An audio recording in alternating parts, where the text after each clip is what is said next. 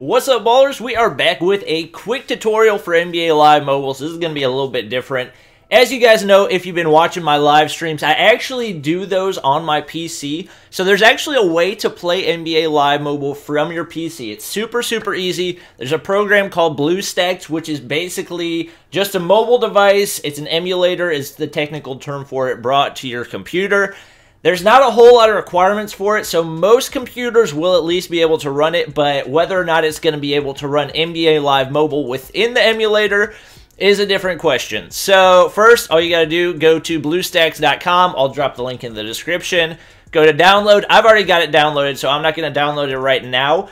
Just go through, use all the express settings. Once you've got that done, you're going to want to go ahead and open up BlueStacks, so it's going to look something like this. Just like on your phone, BlueStacks has a Play Store, so it's called the App Center on BlueStacks. All you got to do is go in search, type in NBA Live Mobile right here, and you're going to see it up here.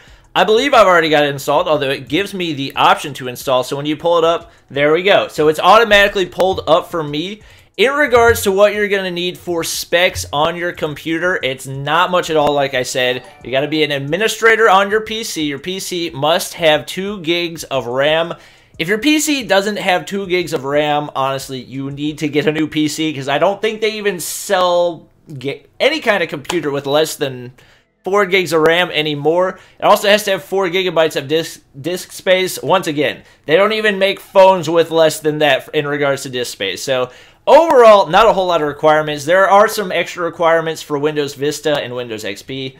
Like I said before, if you've got those things, you probably just need to upgrade your computer. You can get a computer with better specs than that for like $200. So that would be my suggestion in regards to that. But as you can see, go ahead and pull up NBA Live Mobile. Now, I'm pretty sure there is a way to actually be able to play gameplay on your computer. So I'm going to go to head-to-head real quick and see if I can figure this out for you guys. While I'm actually on camera, I'm probably going to go ahead and lose that game. But if we go ahead and pause it, it should give us the option. You can see it's going to be like a little bit laggy for gameplay, but there are different controls that you can make. So WASD is for controlling. Use hotkey to change the direction, and you can see these different things up here. I believe you can add...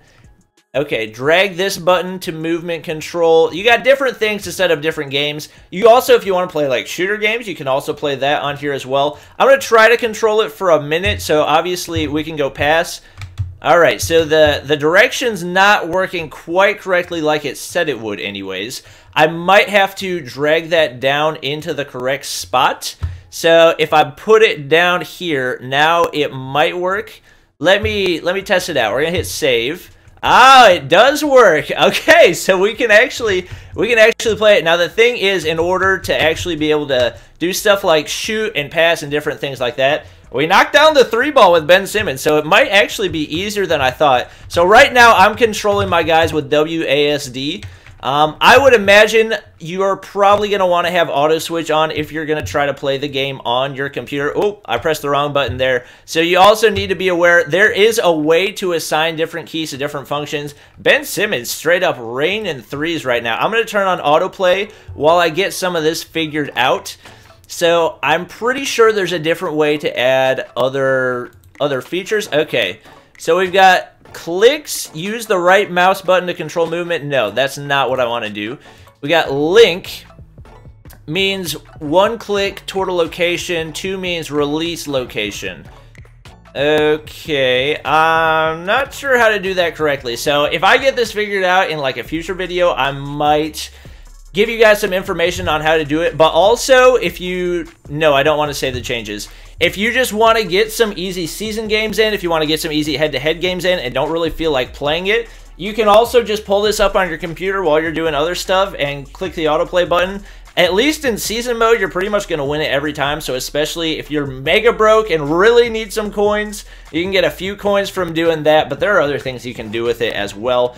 I mainly use this program just for the purpose of opening packs, because whenever I'm streaming, If I open packs on my phone, then I got to worry about my phone dying because I can't stream and charge at the same time. So this allows me to open packs basically unlimited without worrying about my phone dying. So it's pretty neat. If you get used to it, you can probably get pretty good at gameplay as well. So I might try to do a full in-depth video on how to set up gameplay for it on your computer as well. If you guys want to see that, we can get like 500 likes and I'll drop that video as well. But that's going to be it for this one. Obviously, we won that gameplay easily because we are already up by a buttload.